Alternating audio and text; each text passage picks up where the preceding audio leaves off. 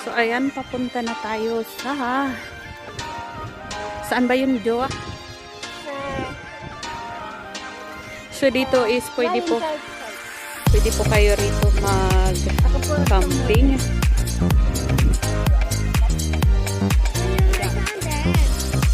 So, ayan, pwede kayong mag-camping rito.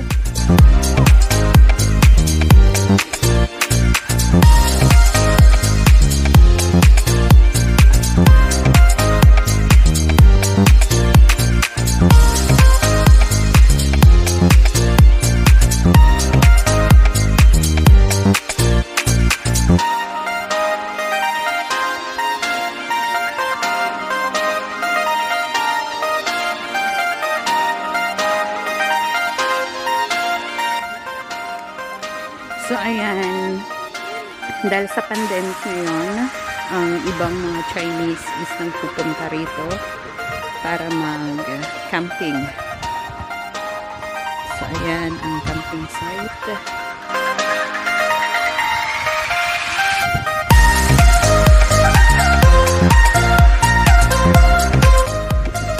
So, ayan, may comfort room din sila rito. Kung gusto mo mag-wiwi.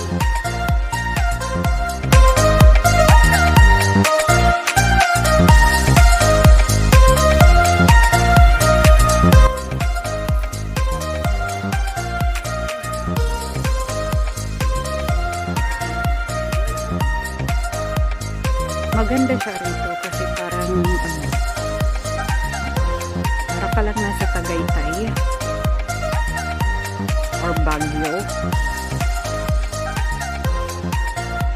Sa mga nakikita mo sa picture. So, ayan. Super ganda niya.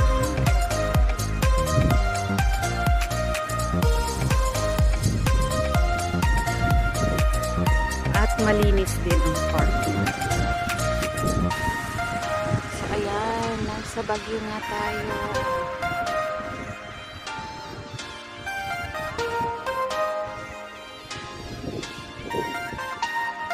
So, andito na tayo sa kite flying site.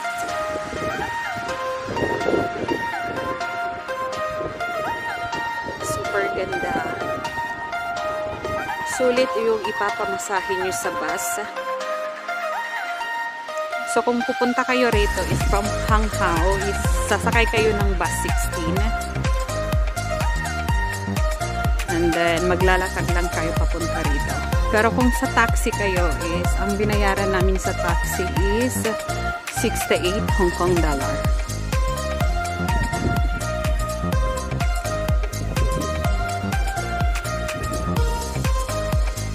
Ayan, galing tayo doon.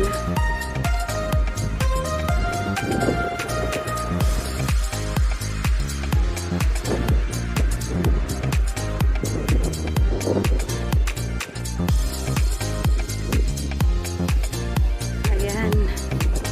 Yung mga kite. Nagpapalipad sila ng mga kite.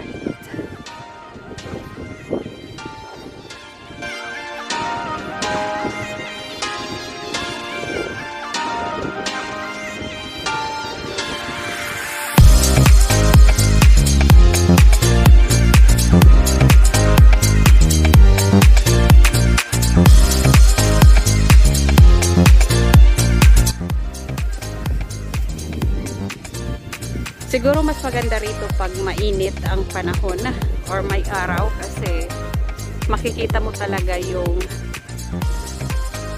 yung green na kapaligiran.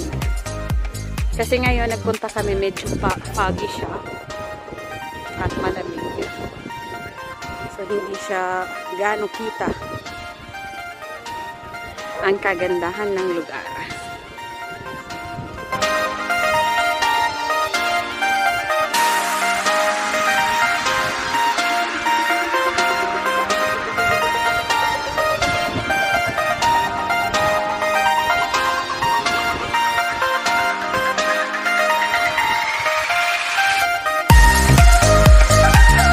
So, ayun si Outsider Hong Kong na nag-vlog din.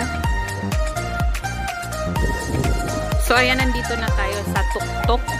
ng kite site.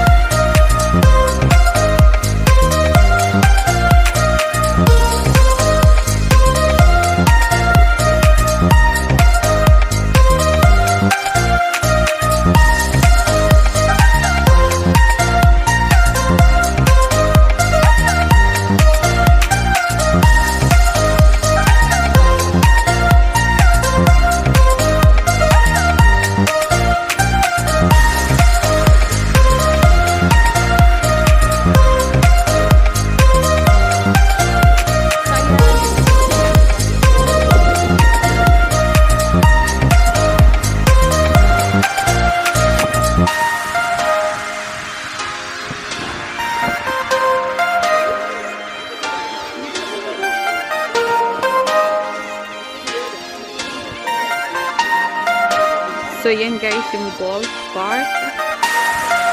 Next destination, charot lang.